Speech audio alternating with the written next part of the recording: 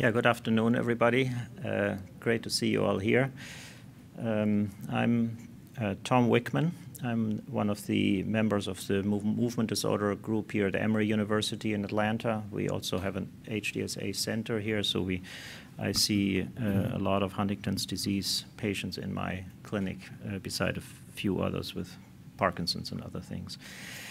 So what you're here for is a session about preparing for late-stage Huntington's disease. It's not exactly an easy topic to think or talk about, but the two of us, Dr. Meng and myself, will be talking about this. So I start talking about the medical aspects of this, and social work aspects will be covered in the second half then.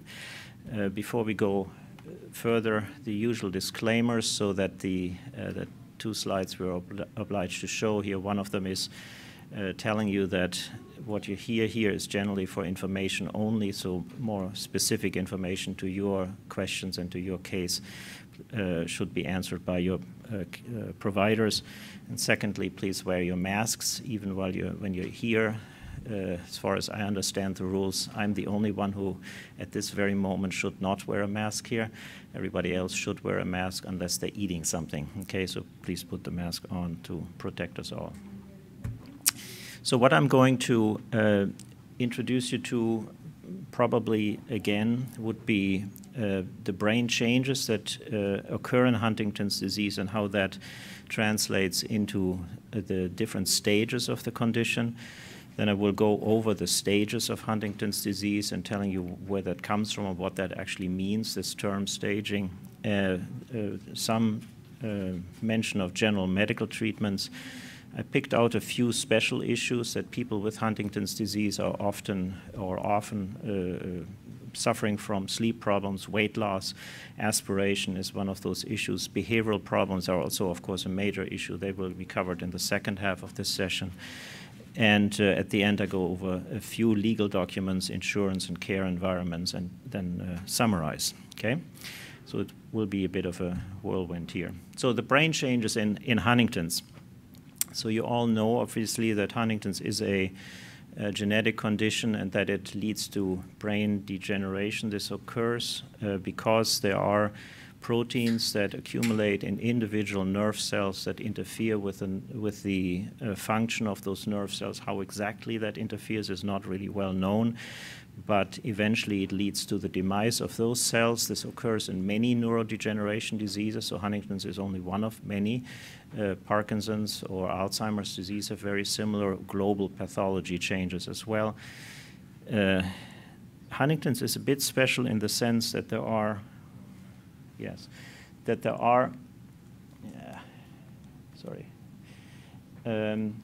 changes that are fairly local to the disease. So you see here this little area in a normal brain. This is called the striatum. This is from a normal, healthy brain of somebody who died of other causes. This slice here is from a patient who had Huntington's disease, and this is taken after death, obviously. But you see that this area is grossly degenerated. It's just gone, basically, in the Huntington stage. This is called the striatum, as I said. It's a major center in the brain that regulates movement, emotion, and some aspects of cognition also, so very important. That's not the only thing that happens, though. Later on in the disease, there's also loss of other parts of the brain, including this outer mantle of the brain that's called the cortex. But also other areas. At the base of the brain, you lose the hypothalamus, which may be responsible for some of the sleep problems that patients get into when they have Huntington's disease. You lose the cerebellum to some extent, much less talked about generally, but also important, which is involved in the regulation of movement as well. So many of the dexterity problems are probably due to the demise of those areas. So that all happens, this whole degeneration aspect happens over the course of many years. It's a continuous process. So people have Huntington's disease from birth, right? So it starts way back there, and then gradually this disease starts to take hold, and then these problems gradually worsen in the three main domains, so cognition, motor, and behavioral problem. this is a continuous process. So breaking this up into individual stages is very artificial. There's no thing that you wake up one morning and you have just transition from one phase or one stage to the next stage. Okay. So this is based on a paper that was published in 1979. This was a paper on the total functional capacity, this famous TFC scale, and they came up with a staging scheme that would assign certain scores on that scale. It's a questionnaire, essentially, with certain clinical stages. Okay, so they said this is stage 1, stage 2, 3, 4, and 5. So what we're talking about here is really the stage 5, the advanced stage of the disease, and how to get ready for that if it should happen. Very briefly, what this in practical terms would mean in the early stage of Huntington's. This is a stage when the disease has led to movement problems. Okay, so there are motor involuntary movement twitches, some loss of coordination. There's also some cognition problems, so beginning what they call executive dysfunction. So you heard, if you went to the major floor session, you just heard what this means. It's a problem with planning, with the carrying through of recipes and other plans. So this is an important dysfunction. It's very, very disruptive to daily activities. And here's the behavioral changes. So depression, irritability, and disinhibition set in during this phase. This is yet a phase, though, where people usually can still work. So they're not that severely affected by it yet. Then there's the moderate stage. This is what is then already the second to last stage of in the staging scheme, which is a severe, moderate to severe chorea. Chorea is this involuntary jerking movement problem, a significant interruption of voluntary movements, and very important walking and balance impairments that patients have. So they fall a lot during this period. It's actually the most impressive thing that I see in the clinic, that people start really having a very erratic gait. Often the gait looks way worse than the fall risk. Actually, they don't fall quite as much as you would think they would when you see the gait. But there's a significant impairment there. Cognition is still worsening. This is just a continuation of this. And the depression is also still very present, and it's changing gradually into this other feature, which is apathy. Apathy is not the same as depression, so depression is just associated with a sad mood, for instance. Apathy is associated, it's more of a disengagement from activities that you previously felt were pleasurable to you. So this is a different type of behavior. And then we enter the advanced stage. In this case, there is a need for major assistance has developed. So this starts off in what would be stage 4 still.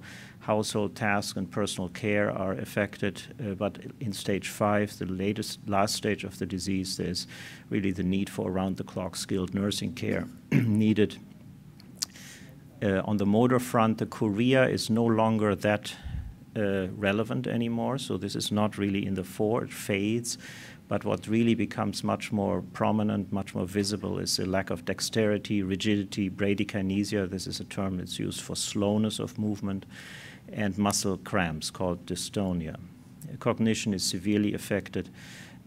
What is very noticeable often is that the speech becomes more and more impoverished, so that people really have a hard time expressing what they want to say, and the sentence structure is much simplified, so it's no longer a complete sentence, it's single words or two-word sentences. So this is a big change.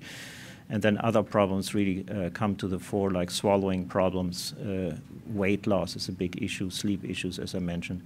And death, of course, occurs at the end of this, which is usually not caused by Huntington's. Huntington's doesn't kill you, really. It's more the complications of the disease that can do this. So aspiration, pneumonia, or falls are very common. I'll tell you a little bit what that is, actually. Suicide is also common, although this is not so much in the advanced stage, really. That would happen earlier. Okay, so that's the staging.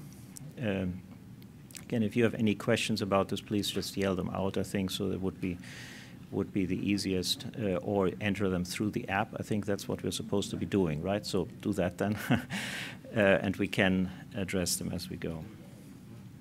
All right, so the medical treatment of these various problems is guided by the prevailing symptom that a patient has. So if involuntary movements are in the fore, there are a variety of treatments we have. The one that many people with Huntington's are on is called tetrabenazine. This is a specific, what's called a VMAT2 inhibitor. It's essentially ends up making the patient just a little bit Parkinsonian, which means they just slow down a little bit.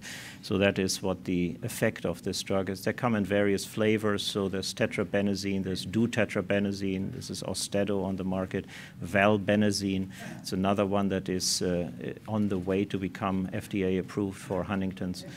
Then there are a variety of older drugs, neuroleptic agents. Risperidone is the one that's currently most favored.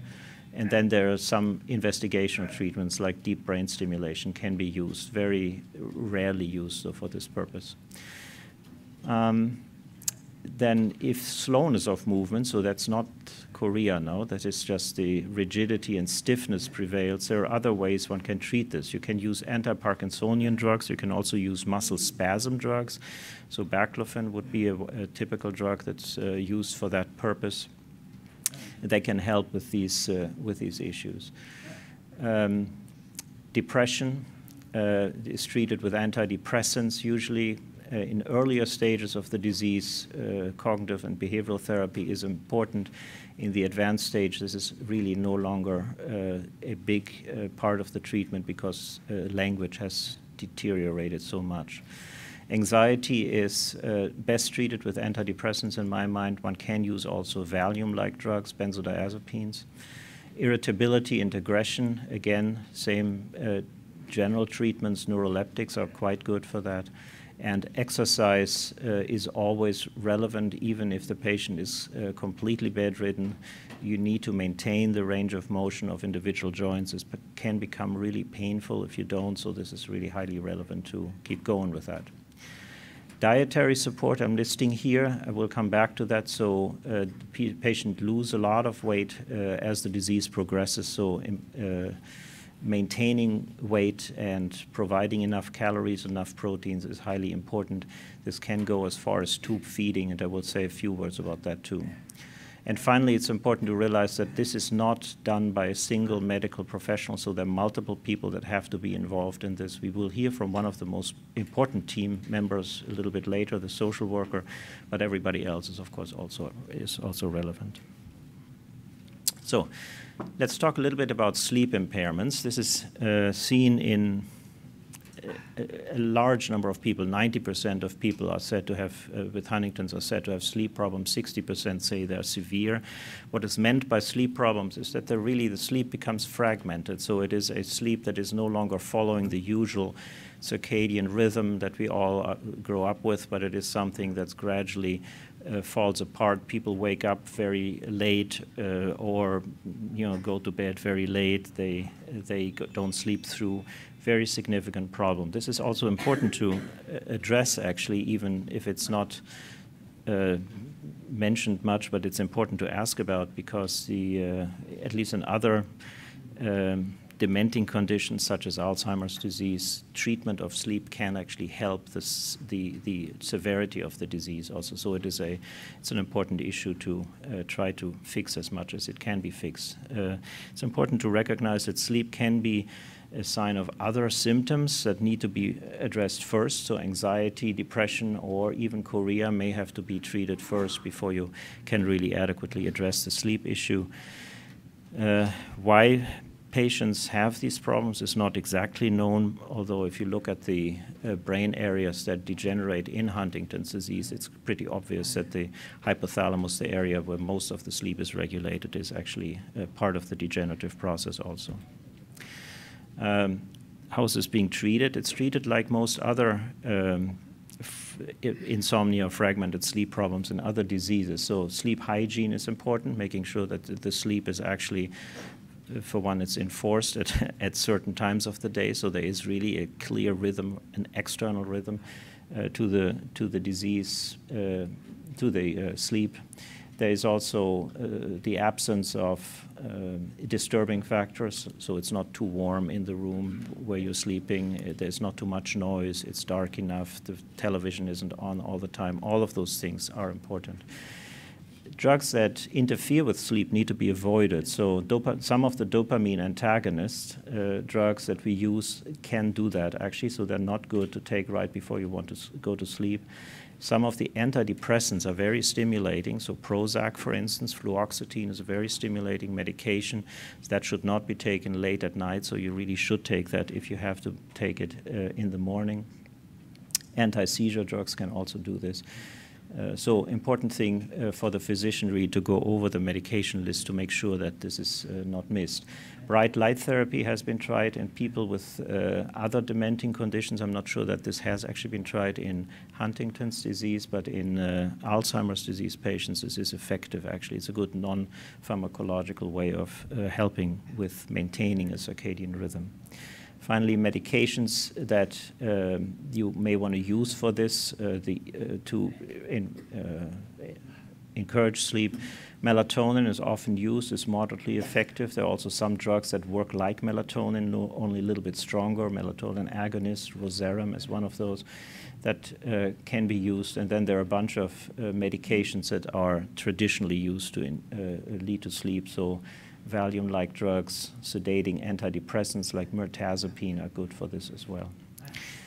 How about excessive daytime sleepiness? Not so much of a problem in Huntington's disease, but there are two drugs that we use for this, modafinil and caffeine. Just simple coffee is actually as effective as most of the prescription drugs. Talking a little bit about weight loss. In this condition, it's extremely common in patients with Huntington's disease and very worrisome.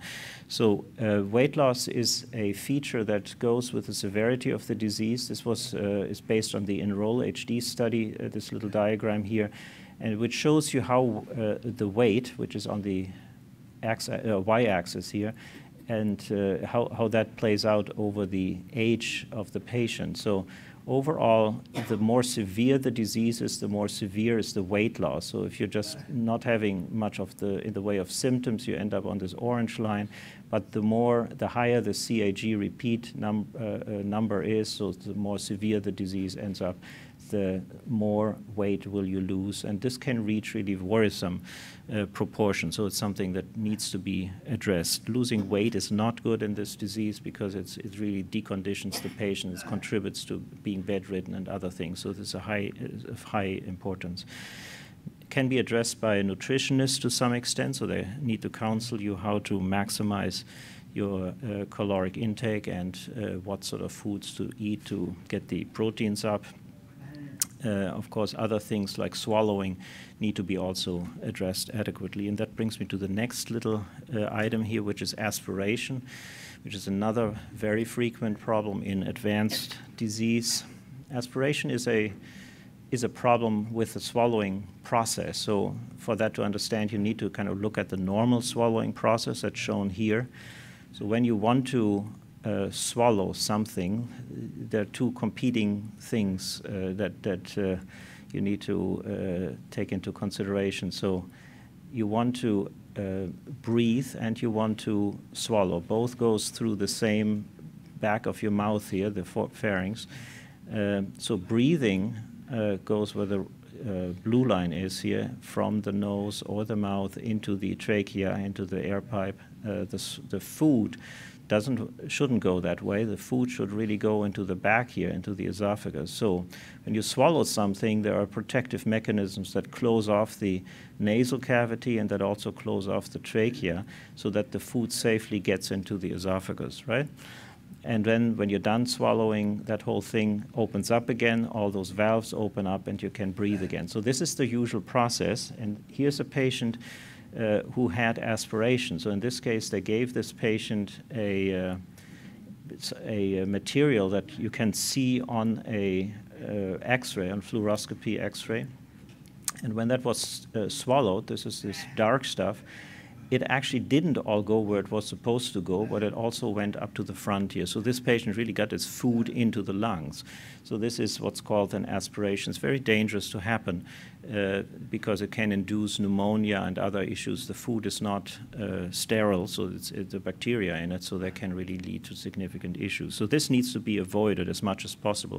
Of course, you can treat it if it happens. You can treat it with antibiotics and stuff, but this is not always successful, actually. So it's a dangerous thing to happen. So the way to address that particular problem is by asking a speech therapist, first of all, to see whether it's present. They do this test that I just showed you. And then they can do simple steps, so advising to use small bites, reminders to chew, etc., to overcome this issue. If none of this helps, you can also use a feeding tube again, so a PEG tube, which is percutaneous endoscopically placed gastrostomy, so that's what that stands for. This kind of PEG tube is a tube that goes right through the abdominal wall into the stomach, or better yet, into the jejunum. Then it's a PEG-J tube, so that's a little bit deeper in the GI tract. And with that, you can avoid that bottleneck up in the neck, right? So this is useful potentially. It's not 100% effective, but it is a good step. These feeding tubes are, of course, they have a very bad rep, so people don't want to have a feeding tube. Obviously, nobody does. But they're also not as bad as they sound often. So the placement of these tubes is quite simple. Actually, it's done by either surgeon or a radiologist. Important also to remember, so if they really don't work or you don't want the tube anymore, it can also be removed again, so it's not forever necessarily. So those things are important to remember. The tube itself looks like this thing. This is the business end that sits in the stomach or the jejunum. So here you see it from the inside, so you see how a surgeon would see this. As it pokes in there, and then you squirt the food through the feeding tube into the stomach. So why would one do this? One is, of course, the aspiration. The other one is that you can feed somebody a lot of calories through this. This is relatively easy to maintain a good caloric diet. So that would be the benefit of this. Okay, so those are the medical things. Very few words about legal documents and other things. So this is also highly important if you want to get ready for the advanced stages of Huntington's disease. These are the 4 documents that you want to have in place at the time, at an early time of your disease, so at a time when you have full mental capacity to make such statements. So you want to have a dual power of attorney in place, a healthcare power of attorney, which is a specialized dual power of attorney where you refer specifically to healthcare decisions. You give somebody else the authority to make healthcare decisions for you in case you can't do that anymore. And an advanced healthcare directive where you specify what sort of actions you would like to happen towards the end of life. So those things are important, all 3 of these, and a will in general is also important. This is not just for Huntington's disease, obviously. Everybody in this room should have this, and this is just necessary for all of us to take care of. Emphasize, though, on the early completion of these things, so you don't want to wait until it's really absolutely necessary. The cost of HD, this is one of the most painful aspects, obviously, of this whole condition. HD is a very, very expensive condition to have. Direct medical costs have been estimated in a variety of studies here, a few of them. There was a Medicaid study that estimated that just direct medical costs are $37,000, almost $38,000 per year. In the advanced stage, Medicare costs a couple of years later were even $56,000, so hugely expensive. And these are just the direct medical costs, so this does not include lost wages for the patient and the caregiver, so there is a lot of extra money that would have to be added to this to come up with the true cost of the advanced stage. And this has to be weighed against the available benefits. And I know that you will hear about this later, so I'm not going to go deeply into this, but there are government-provided benefits. They're listed here. So Social Security, Disability Insurance, SSDI, Supplemental Security Income, SSI. sick leave programs, and a variety of employer-provided insurance types, so short and long-term coverage, catastrophic disability, long-term care insurance, life insurance. All of these are good things. Some of these things can also be added to one another, so it's really important to have this. When you are looking for if you know you have HD, you're looking for an employer, make sure you look very carefully at the benefits package that's been provided and choose somebody choose a company that provides best benefits for your case. So highly recommended, very important. Always important to be aware of deadlines. So aware of deadlines. So if you become unable to work, if you enter the more advanced stages of the disease, you need to make sure that you file for these claims early enough to really get the benefits. Otherwise, they can simply say you didn't do it early enough and deny the claim. And if in doubt, use a competent attorney. This is very difficult to maneuver all by yourself. It's almost impossible to penetrate, and you need to have somebody who is actually knowledgeable in this. So this can be a very capable social worker, perhaps, or as an individual for you personally. It might be relevant to really ask an attorney. Attorneys are expensive, but they're probably really worth the money for this. So. Finally, a word about care environments. You will again hear more about this in the second half of this. There are basically two models, the home care and the nursing facility model. So the home care means that patient stays at home, is being taken care of during even the advanced stages of the disease. This can work very well if adequate resources are actually available to do this.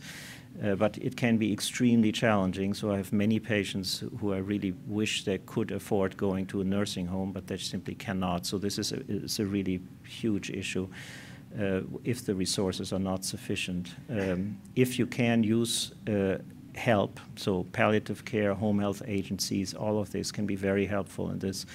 The physical space needs to be also made for this. So you may have to do modifications of the home. You may need ramps. You may need a hospital bed installed, bedside commodes, all sorts of things that may help you, physical things that may help you to have a adequate home environment. Occupational therapists can help you to modify your home so they can figure out what sort of things need to be done to make it safer. And then there's the possibility of using a nursing facility. It's often the only sensible solution really to provide adequate care because it is so much care that needs to be provided. There are clearly huge quality differences between facilities, and if you find a good facility, you need to make sure that the family or whichever caregiver is taking care of the patient remains strongly engaged to really oversee the quality of the care they're getting. So final slide, how then do we actually prepare for late-stage HD? For one, get informed. You also use your medical provider, social worker, internet, whatever, but learn as much as you can. So it's great that you're here today, so at least you learn a little bit about this topic, but this is just the surface, right? So learn more about it. Make sure you have a really stable and proactive medical team who helps you. And these are just some of the people listed there who will do this, but just ask for additional help if you feel you can't do this. So hospice, palliative care is there to help with these things. And prepare for contingencies early. So resolve those legal questions that were on this one slide that I showed. Consider the insurance issues. Make sure there is enough money available to help, and obviously decide on the care environment. This should happen at a time when really the patient and the caregiver are both able to talk about these things. So you need to really discuss these things together to come to the best solution. So I will stop here and we'll hand the mic over then. And if you'll help me figure out I will. So why don't you go ahead and I try to. All right. Much better. I'm a walker. I have been working with HD patients fairly a short period of time, considering that I've been doing social work and basically geriatrics and medical social work for about 45 years. And therefore, I have been able to kind of immerse myself and have really learned a lot about HD in a short period of time and appreciate these kind of conventions and how involved the family is with the disease process. Unfortunately, with some of our more chronic diseases, that is not always the case.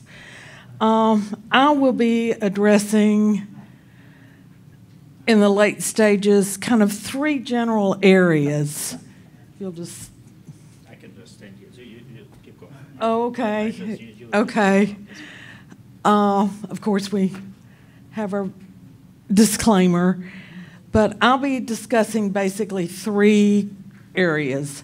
How the role of the caregiver changes, how to manage cognitive and psychiatric symptoms, and then when is it time to ask for long-term care or hospice care.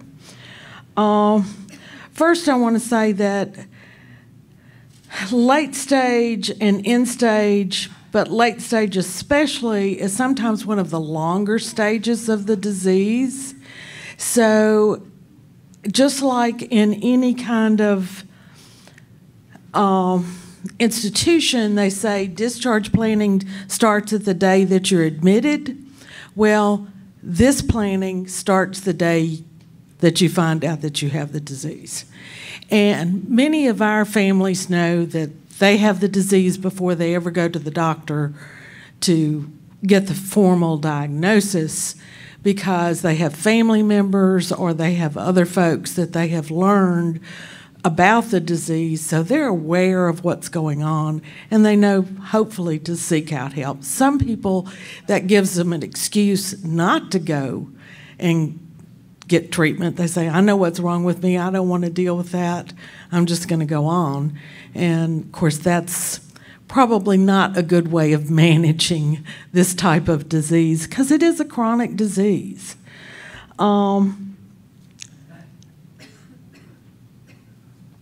Some of those folks don't even get tested, so they don't know what their repeats are, because they're not required to get tested at that point unless they want to go into a research study. But some of the folks do want to know what the repeats are, so they kind of have a better understanding of maybe where the illness is going to go as it progresses. But with the late stages, you have both physical and brain deterioration that gets to a more extreme point. So the person's no longer able to work. They're dependent on others for basically all of their care. The late stages of the illness can last for months to years, and many times will be, like I say, the longest part of the illness process. It is important early on in the process to look at advanced directives. You can go on, I think, to the next one. Yeah. Advanced directives and something called a POST, or a POST in some states. There are about 40 states now that have these documents. And a lot of people have heard about advanced directives or living wills.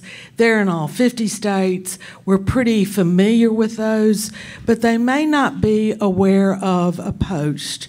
And I'm going to tell you why it is something that's important, especially in the late and end stage parts of the disease, to complete. It is a physician's order, where when you're doing your advanced directives, you're sitting there looking at them and saying, okay, do I want a PEG tube or not? Do I want artificial hydration and nutrition if it really gets bad? Do I want to be put on an intubator, to be intubated, to have a tube down your throat to help you breathe? You're looking at all those kinds of things, which that's also in the POST, although it's much more specifically defined. And if you choose to stay home and not go to the hospital, or to be on hospice in a facility, most of your public ambulance companies, if you call the ambulance, They have to do everything they can to keep you alive. That's their job. That's what they're by law supposed to do, unless there is a physician's order. So this is where the form comes in. If you have a specific way you want to die, and you're basically saying, no, I don't want to die in the hospital, or I don't want to die in the ambulance, then a post is something that hospice companies and a lot of families feel comfortable having that, because they know they're not going to run in and stick a tube down their throat and get them to breathing again and do CPR when they've said, I don't want that. So that's the reason I think a post is important. Number one, it opens up the conversation, which you've got to have these conversations with your family. And now I'm going to step back a minute and say, why is it important to have the conversations? Well, I've worked in a hospital for a long, long time. And part of that time, about 20 years of it, I've been on the ethics committee. The primary reason we get ethics consults is because I have one group over here of kids and one group over here of kids, and Mama has been staying home with this one particular daughter, and Mama's told daughter what she wanted, but they never told the son from California, and they never told the daughter from Maryland, that have all flown in, and now everybody's at everybody's throat because there can't be any decisions made. And they're all going, the physicians are going, okay, now what am I supposed to do? A lot of this depends on your law, but if you have a healthcare power of attorney in place where you've defined who the person is that you want to make decisions, and you have actually discussed in the process of the disease what you want to happen at the end of life, then a lot of that conflict just goes out the window. Hopefully Mama or Daddy or brother or sister would have said to the other siblings or the other relatives, no, I really don't want CPR. I really don't want a PEG tube. But they may not have. But if it is in writing and you have a healthcare power of attorney and the sister knows that, then she can do what you want, not what the son in California who's feeling guilty because he hadn't seen Mama in 5 years wants done. And that's where we get into, it's so important to have these discussions early on in the process. Know about the disease process, but also know what your family values are and what your family defines as quality of life, not just quantity of life. Some families really believe that quantity is all that matters. You keep somebody alive till forever, no matter what the situation is. Other families believe that no, if I can't walk and interact with other people, then I don't want a lot of life-saving measures. So it depends on what your family and you believe and what you want to say to those family members that will be in that position of making these decisions, because unfortunately, in late and end-stage HD, you're probably not going to be the one to tell the folks what to do.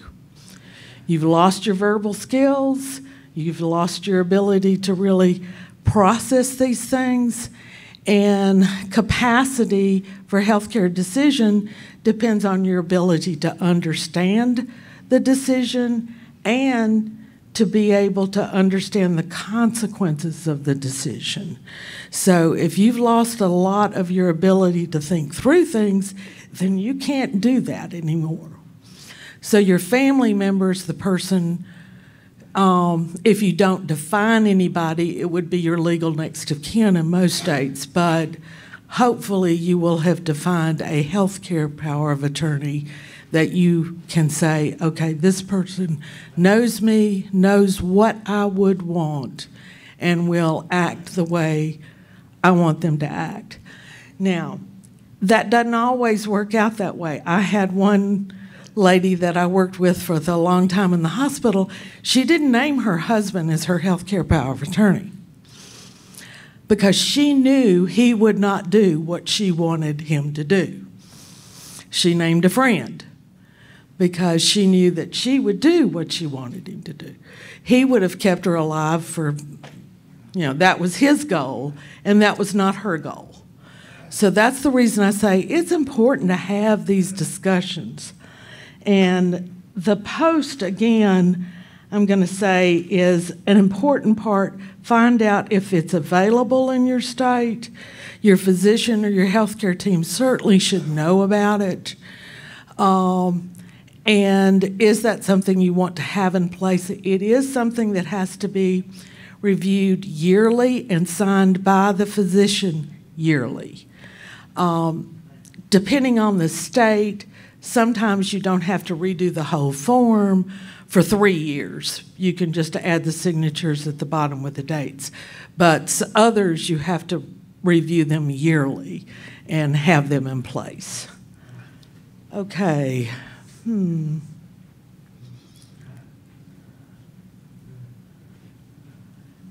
One of the things that I really like about the post and the advanced directives is it specifically addresses some of the issues that you're going to have with swallowing, with hydration and nutrition, and placing a feeding tube.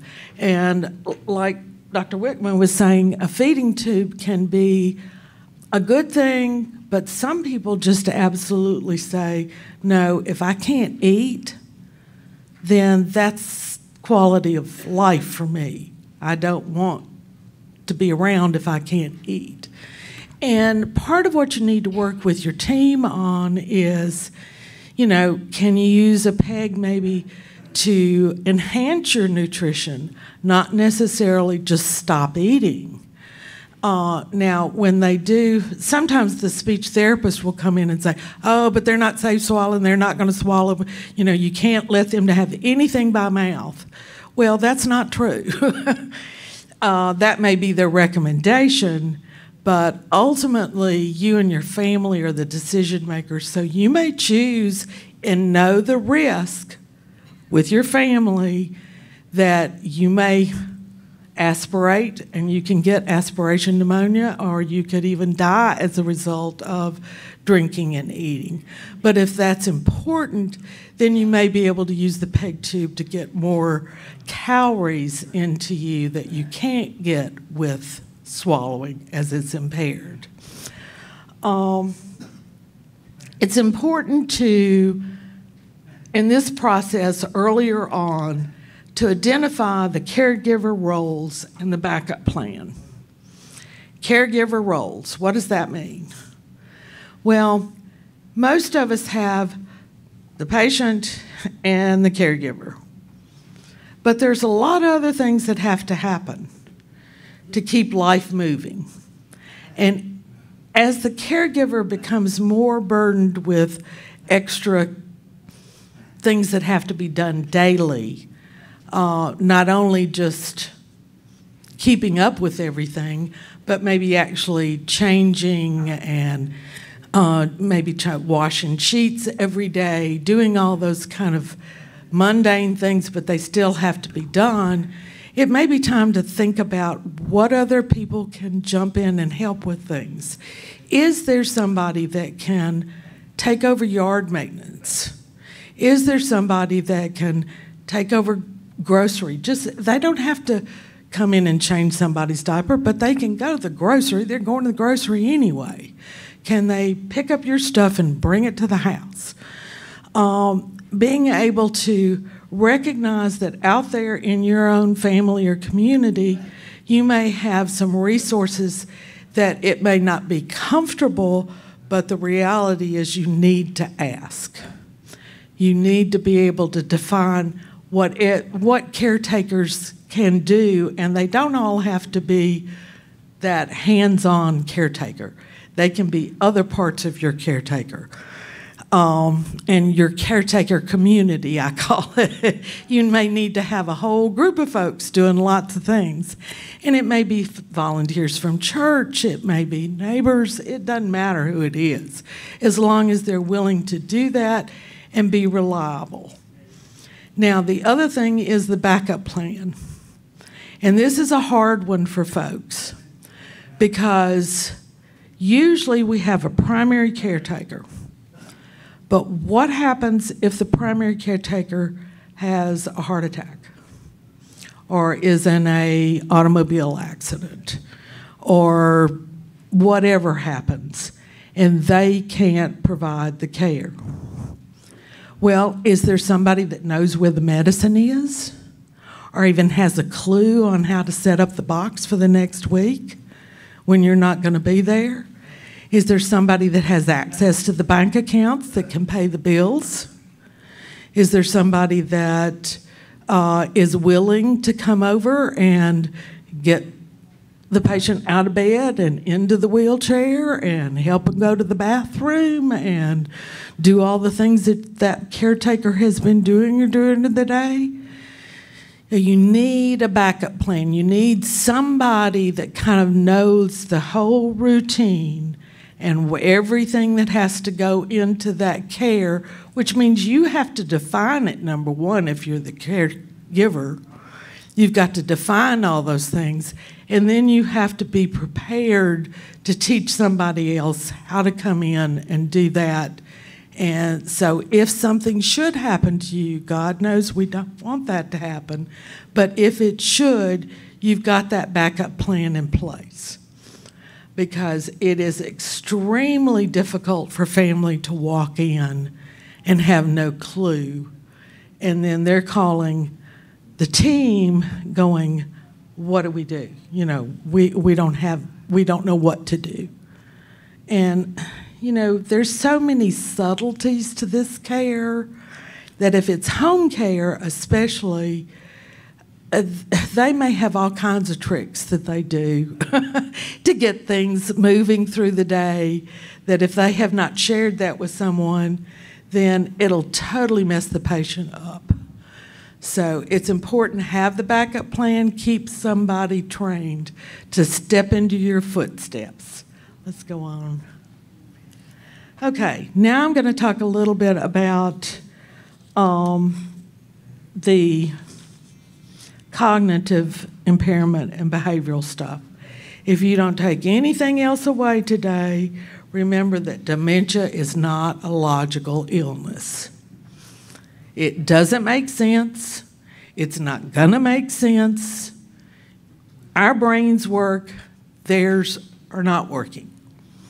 So you can't logic people out of dementia.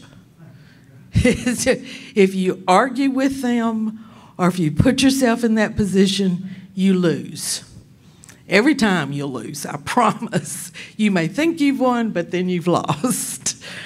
It doesn't work. So remember, it's not their fault. Their brain doesn't work. And that's what you've got to keep telling yourself. And I find this is hardest in husbands and wives because they have that pattern that they've developed over maybe 20, 30, 40 years. And then all of a sudden the patterns are all changing. I mean, with me and my husband, I call it favorite argument in 26. You know, that's what, we know what that argument is. We know where it's going. We know where it's going to end. With him not doing the housework and me getting mad and going in the kitchen and doing the dishes, you know, that kind of thing. But with those changes, all those patterns are kind of gone. They don't work the same way anymore. So the person that has lived that long, it's very hard to kind of grasp in our own brain that they're not understanding, that they're not getting it, that their brain is not working. You can go, you know that, you've done that for 50 years. What do you mean? But, well, no, they don't know it at that moment because the disease is interfering with their ability to know that. And we have to keep reminding ourselves until we learn that it's us that has to change because they can't change. Not by choice, but by the disease. HD is preventing them from changing. So we still have our brains, hopefully, and we can actually make that step to do something differently, to try to make it work. So don't argue, you lose. What is happening to them is just as real to them as, you know, if they see that snake in the floor, then that snake is there. They're seeing it, it's there, it's frightening, all those emotions are real. If you go, of course there's no snake in the floor, they are just going to distrust you and back away from you and argue back with you, or get their escalation level will go up because it's real.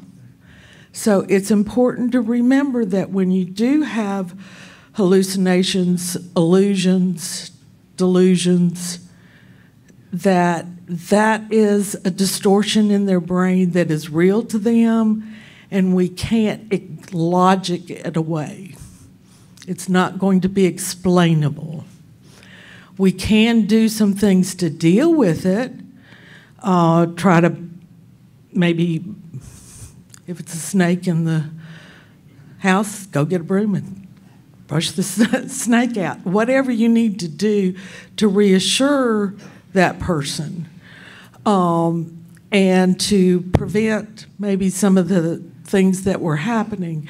Now, this is where you get into a lot of some of the subtleties of light and dark, because you will get a lot of the changes in vision and brain perception as lights change.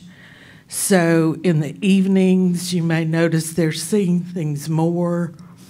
They will be misinterpreting information that comes in more, especially around dusk.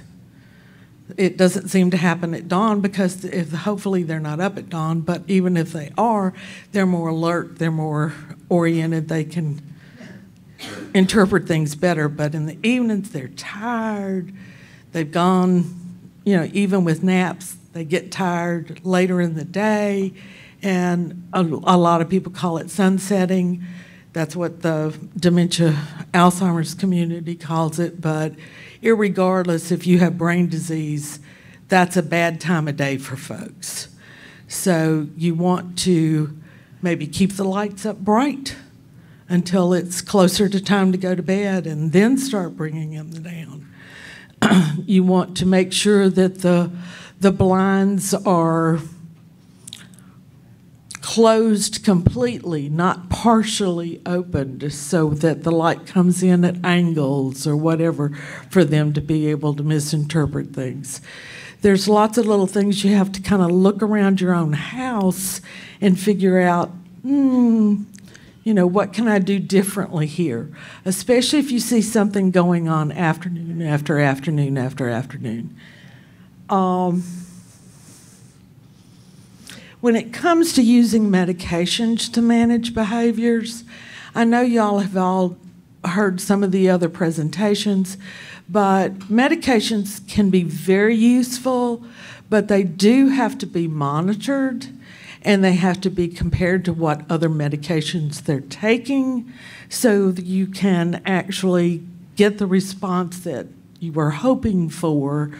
And there's no magic to medications. You can't say, okay, they have a hallucination, so we're going to give them this magic medicine and the hallucinations are going to be gone. Might work, might not. Might take 3 different medicines, changes along the way before you find one that works.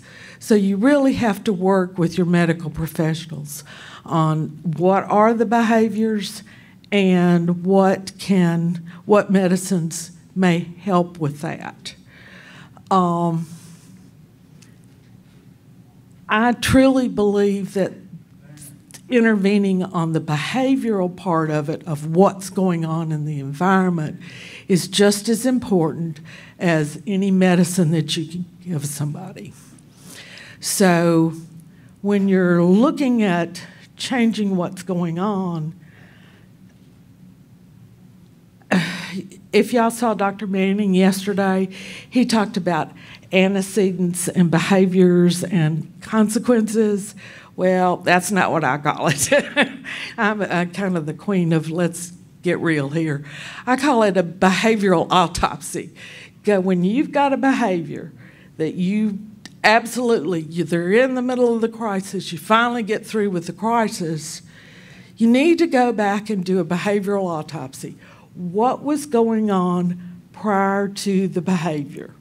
What led up and caused, hopefully we can identify what caused that behavior. Or if there was nothing, then that gives you information. But you need to look at the little bitty things like the lights, or did the phone ring, or did you answer the phone in the other room and they thought you were talking about them behind your back? Did the grandkids come over, or the nieces and nephews earlier in the day and they were really busy and all of a sudden they got too tired? And by the time the behavior actually occurred, you may have forgotten all about the grandkids coming or the nieces and nephews coming. So it's important to look at kind of for several hours back, what has been going on that led up to that, and what can I do to change what was going on or how it was going on so we can prevent that behavior in the future, or at least modify it. So I think that's really important, and it's something that takes kind of some practice to do. You've got to, number one, remember to do it. Once you're through with the crisis, usually you're so tired you're going, oh, thank God that's over. Let's just go to bed. But go back and try to at least the next day see if you can think about. But it's also important to walk the environment that they were in. Maybe something in that environment may be now an issue. Like I say, whether the shades were drawn or not when they're usually the opposite.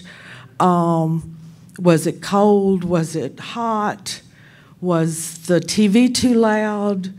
Was there also a TV going in the kitchen when they were watching the one in the den, and there was that competing noise that all of a sudden they can't figure out how to deal with? There's lots of things that we can look at in our own environment that may be able to help folks focus. And as we've talked about many times with the brain aspect of it, being able to focus and pay attention and communicate are extremely important. So that's part of what we're dealing with. Let's go on to the next one. Okay.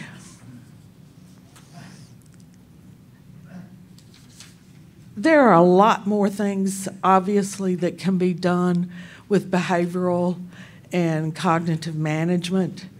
And it's something that I strongly advise that there's several publications on the dementia aspect of it. HDSA has excellent publications available. There's a lot out there, even in the dementia community, but I will tell you where I have learned the majority of what I have learned, and that's from support groups.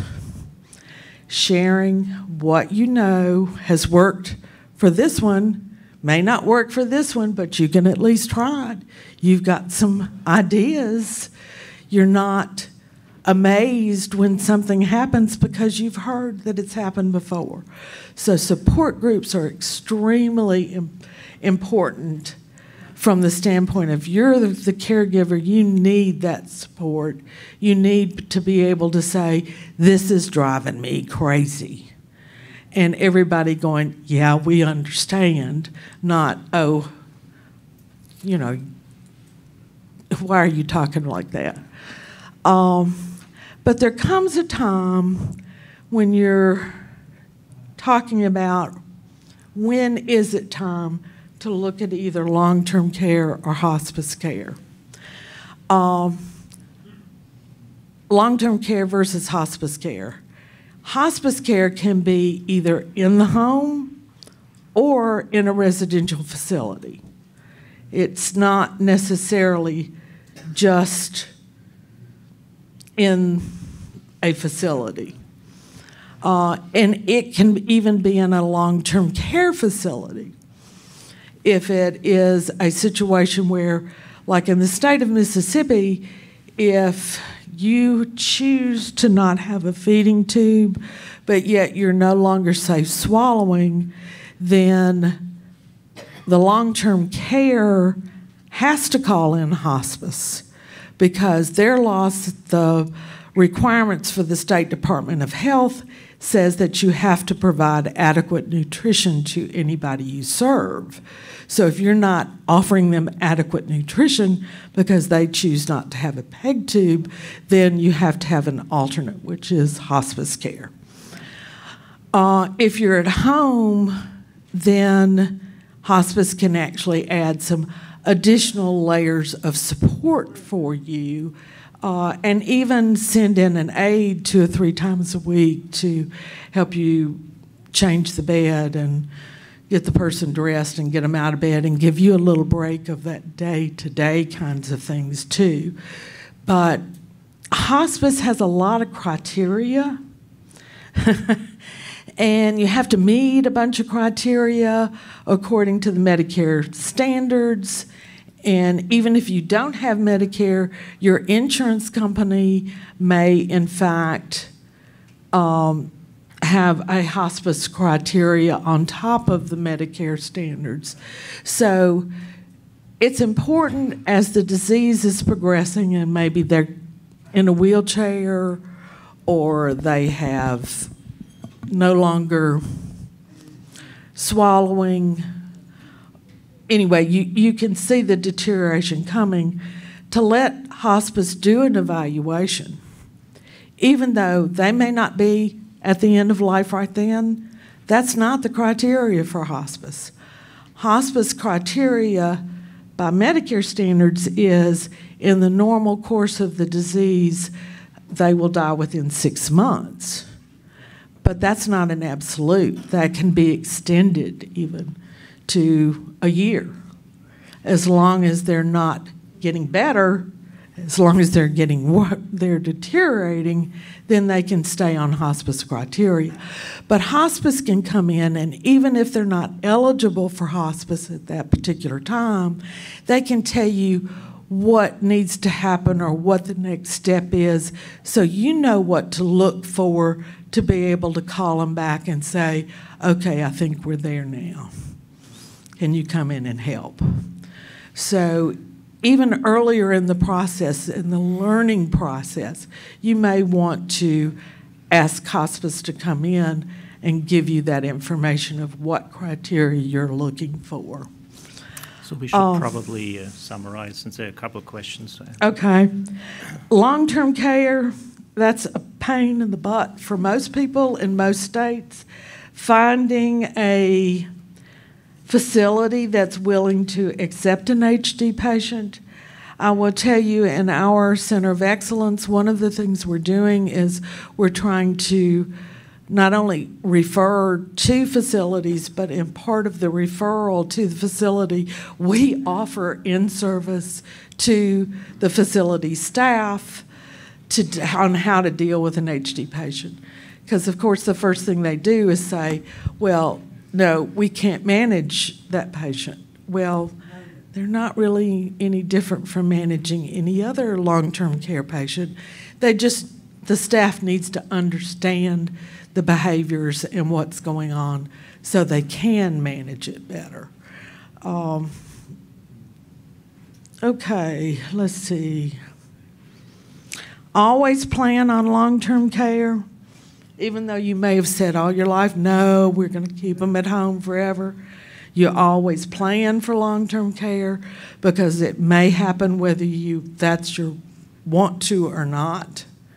So know the resources, speak to an elder attorney or a disability attorney, someone that has expertise in being able to help you manage your finances way back here, long before you get over here, because when you get over here, then you may have a problem because you can't switch monies around at the last minute.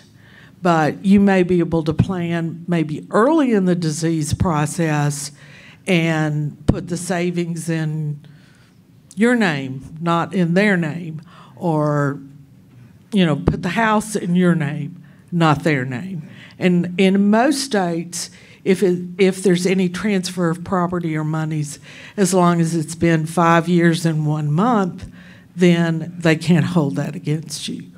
So, but you want to plan it back here, not wait till the last minute. Okay.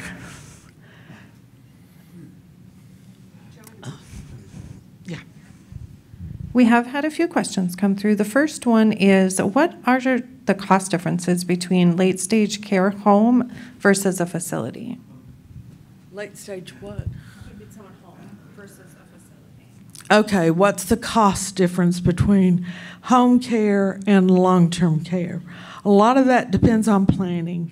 If you have a long-term care insurance plan, you may be able to get in-home care or long-term care. It depends on what kind of plan you chose and what kind of benefits they have. But cost-wise,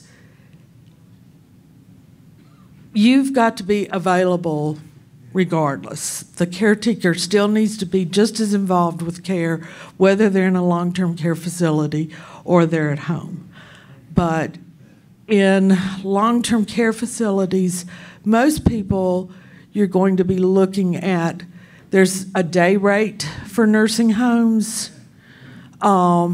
which can range anywhere from $200 to $500 a day, depending on what part of the country that you're in.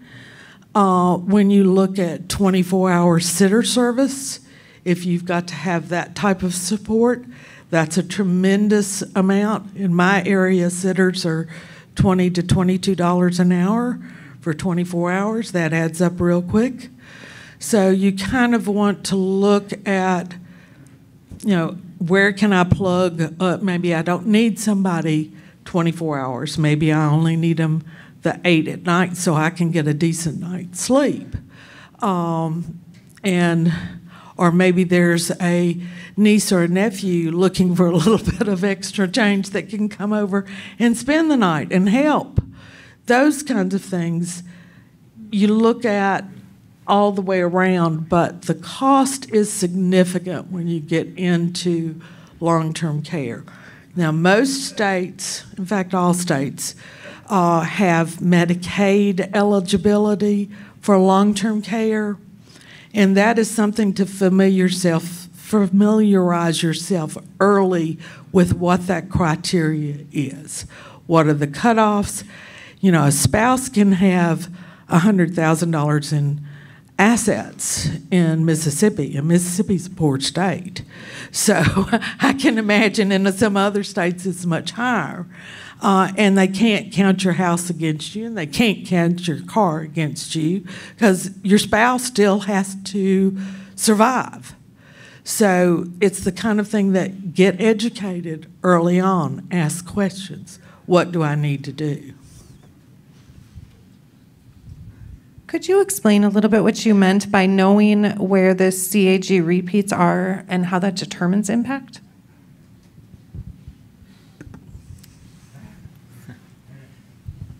Yeah, so the CAG repeats are part of the gene that is mutated, okay?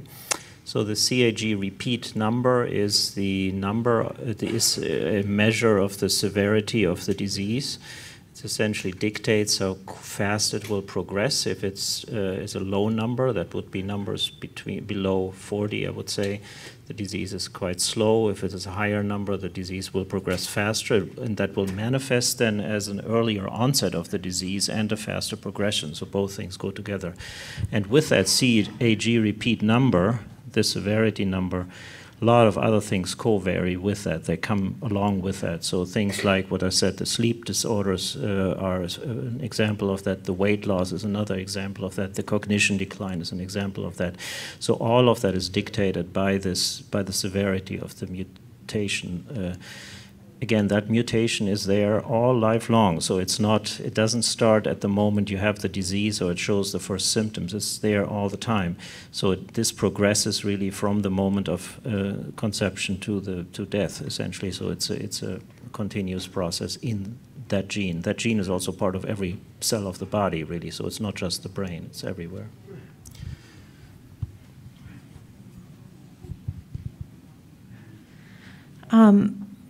There's a question that came in both ways. So kind of just the commentary is that many times people do not follow advance directives when the time comes, where family members may not follow it. But on the flip side, if the HD patient cannot make good decisions, how can you follow their directive at the end of life? I strongly advise that the advance directives, the post, whatever, be placed in the electronic records of your facility. You have them with your doctor and on their, they know they're there. They know what you want. That will help when that time comes and the family member, which, nobody's ready to give somebody up. I mean, that's a reality. We don't want to let them go. We love them. But if you've got your team behind you saying, this is what they would want, this is what they've said they want, you can help that family through that process of doing what the patient really expressed. If you truly think that it's somebody that is not going to follow your advance directives, then you need to choose someone else. But I think it's important for the team to know, and to know when you're in that situation, it's okay to call your neurologist or the social worker that you've been dealing with when you're in the ER. If you need them. Get hold of them then. Don't wait 2.5 days later when everything's all up in the air and go, I also tell people, keep a copy is just as good as the original of advance directives and post. Keep one in the pocket of the car. Keep one available. They don't do anybody any good in the lockbox. With the post, you want to keep one by the door. So if the ambulance drivers come in, it's there. You know where it is. So those are just kind of practical, down-to-earth kinds of things to think about. How do you make it all work? So I agree with the availability of the advance directives, absolutely essential. Also treat this as a living document. So people change their mind about what they want actually at the moment when they face these severe conditions, and what was right 2 years ago may no longer be right for you. So keep talking about these things. Don't just make the advance directives and then put them somewhere and forget about them. It's important to keep this at the front of your mind. And that's the reason the post is done every year, is so it can be updated. Another question says, usually the HD patient will lash out against the primary caregiver the most. Do you have any good suggestions on how to manage that? They lash out against the primary. Well, yeah, that's the safest person. They know they're not going to go anywhere. So if they're going to get mad, they're going to get mad at the primary caregiver. How do you deal with it? Well, for one thing, you have to just basically sometimes go to the other room. When you know they're deciding to have a hissy fit, a tantrum, whatever you want to call it, sometimes the best thing you can do is not be within their sight line at that point. Being able to say to them, you know, if they're really angry at something, to say, I'm sorry you feel that way. I'm really sorry you feel that way. Not, I didn't do that.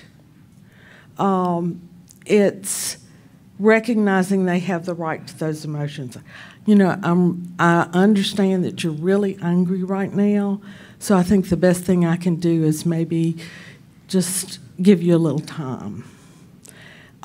It takes patience. So you're trying to negotiate with somebody who has Huntington's disease that we said earlier here is probably somebody that you can't really deal with very well. You're not negotiating. You're telling them that you're not going to be in the room for a little while. You're giving them information. But yeah, negotiating doesn't necessarily work.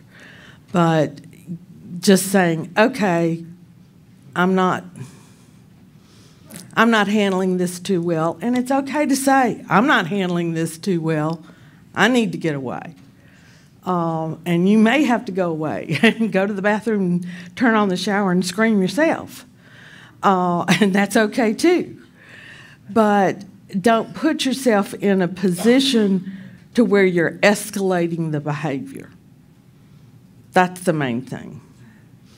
And if you're arguing back or you're trying to keep doing the same thing that you were just doing that they're getting mad about, then it's just going to escalate. It's hard. It's real hard. I have one final question, and it is, what symptoms will the patient display to inspire a doctor to prescribe risperidone? Yeah, risperidone is an interesting drug, actually, so it's fine. It should work. Risperidone works similar to the tetrabenazine in many ways, so the symptoms that I would inspire me to prescribe risperidone is that they cannot afford tetrabenazine. So tetrabenazine is hugely expensive in most cases and often to the point that it's simply not affordable for the patient, and risperidone is a great choice. Risperidone has some other features that come with it that are good, so it can help with these behavioral outbursts, irritability, so it's good for that. And it is quite sedating, so if there are actually really sleep problems, that can also sometimes be treated with doses of risperidone. But again, the primary reason to use it is simply because it's cheap. Thank you all very much for coming. We appreciate your attention and your being here. I'm doing a support group next, so if you want to come to that, you're more than welcome.